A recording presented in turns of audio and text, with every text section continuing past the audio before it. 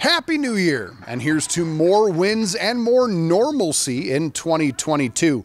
But before we officially close the book on the year that was, let's revisit our best moments from December with Plays of the Month.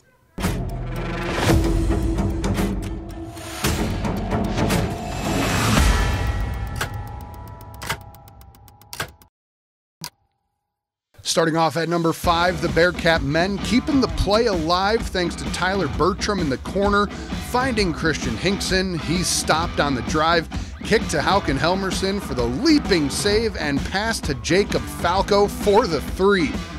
Whew, tires me out just talking about it.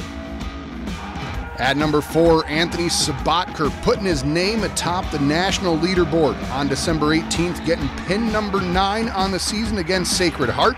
Then following that up 2 days later against Missouri. Entering the new year, his 10 pins is tops in the nation.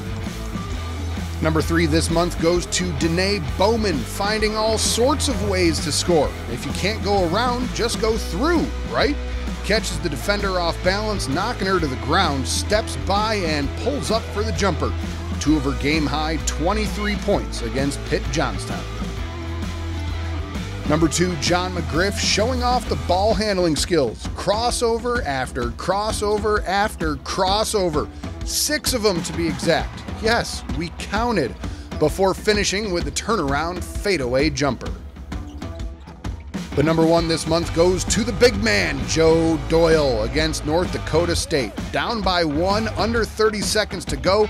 Doyle takes down his man and racks up 4 back points to take the W in dramatic and exciting fashion. Consider 2021 done. It's over with. And what a high note to go out on. Here's to many more plays just like that in the months ahead. We'll see you next time.